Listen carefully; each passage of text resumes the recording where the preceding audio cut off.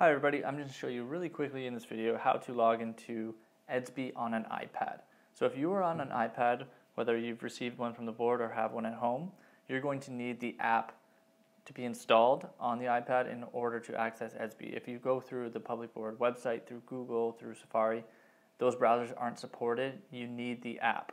So the app you can see is located in the top left of my screen. It says Edsby. It's got a little blue alien sort of looking guy there. I'm going to go ahead and click on him. So the first page that you're going to be taken to is going to look like this. So it's going to ask you for an Edsby server address.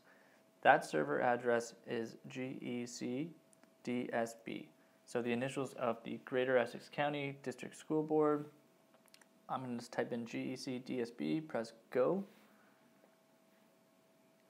It's going to ask you for a username and password. The username is simply your 8-digit student number. So 8 digits, you don't need to include anything but the number. And then the password is the one that you've been provided. So I'm just going to type in password. Once you press login, you should be good to go.